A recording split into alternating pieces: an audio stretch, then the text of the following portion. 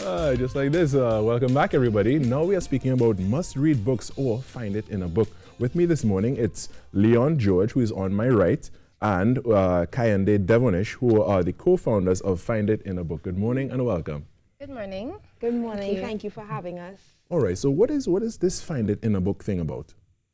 Find It in a Book is Kayande's and I healthy obsession and love for books that we converted into an online bookstore and more so a community for all of our book lovers in Trinidad and Tobago. So our aim is to help young adults like ourselves live a more purposeful and meaningful life with a little help from our personal development books. Personal development books. No, that's a big thing. I'd say with millennials now, you know, us young people, we're looking for answers and we're looking for a means by which to learn outside of, you know, a school, a classroom and things like that. So why specifically these personal development books? Why that?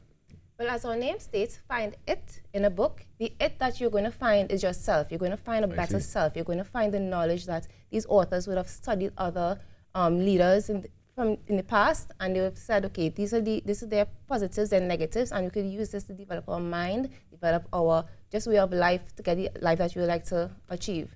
So in terms of personal development books, finance, business development books, whether you want to, you know, effectively communicate your point across or just develop your personal brand, these are all the kind of books that we kind of focus on in terms of developing yourself as a leader, developing yourself as a person, or just somebody who wants to lead a more purposeful life. Definitely, definitely. Now, you mentioned earlier, Leon, that, you know, you both have an obsession for books, but how did Find It in a Book come into existence? Find It in a Book came into existence through a very hilarious story where we both ended up purchasing the same book, you know. Just like what Kayande said, it's the missing piece you go out and you look for. Right. So I went out today looking for a missing piece and I ended up buying a book. Now Kayande bought the same book and then eventually we were like, guys, why do we have two of the same book? Let's sell the other book. Now upon reading the book, which is Jump by Steve Harvey, we realized that, wow, this book has encouraged us to take action with respect to this online bookstore.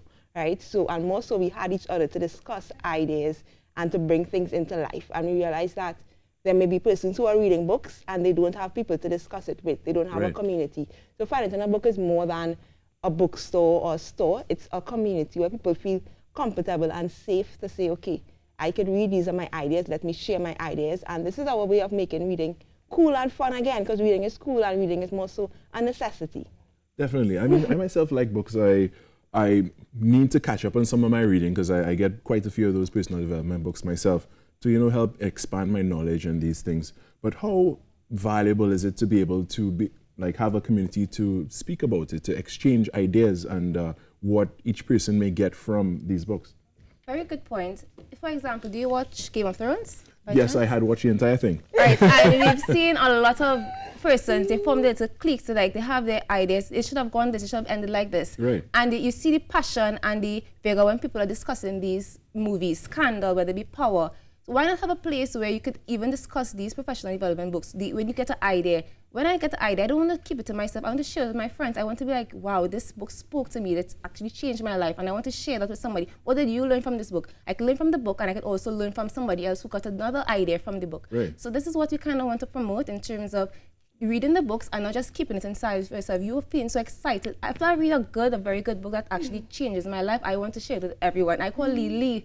I would send Lee pictures of the book, highlight everything, like, this is us, like, we need to, like, instill in our lives. And I would want to share that and have a place where I can go and sit and say, what did you learn from Jump? What did you learn from The Secret? You know, all these kind of books. So that is why we said we have no space where we can go and discuss these books, these ideas that we get, and it's what the book community is about. Definitely, we do have a saying where we say no selfish readers allowed.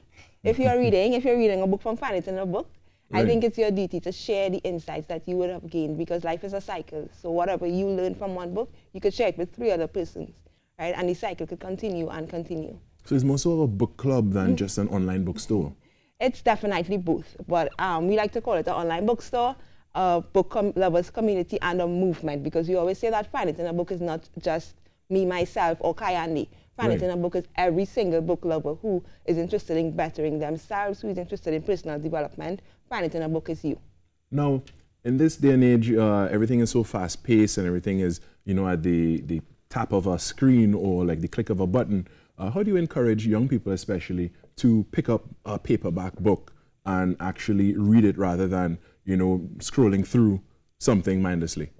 Yes. Well, we focus on physical books because that's what we love.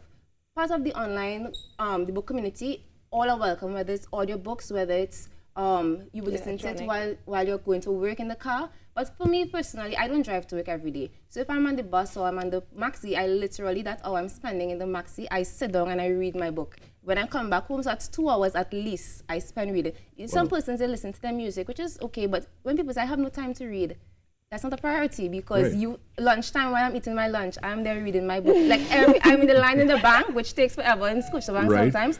I'm there Let's not call names. Oops, sorry. Well, that's my, So, so I'm sitting there and I'm like, I'm here already for so long, let me just read a book. While I'm sitting, just waiting, I am bettering myself. So it's like, physical books is easy to just have. When I'm on my phone, I get distracted from emails, I get distracted from calls or WhatsApp message. But if I have that book, I literally don't close it until I end the chapter. And before we close, let me ask you some personal questions. What are your favorite personal development books? My favorite personal development book would have to be The Secret by Rhonda Byrne. That book is a book I feel like every single person, no matter where you are in life, should definitely read. Right, because it speaks about mindset and manifestation. And if I may quote just one line from the book, the fact that all of your thoughts, or your whole life is a physical manifestation of all of your thoughts.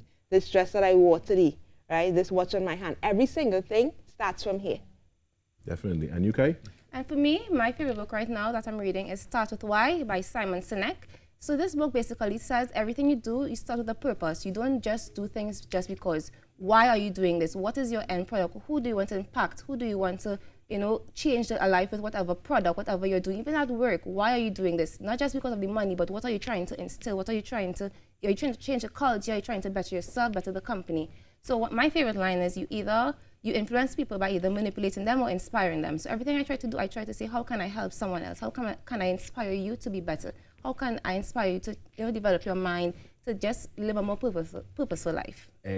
That is exactly, you hit the nail on the head there. I couldn't agree more. How do people get into contact with you before we close off? Persons can contact us by going to our Instagram page at Find It in a Book TT, our Facebook page, Find It in a Book, or you can send us an email at finditinabooktt@gmail.com.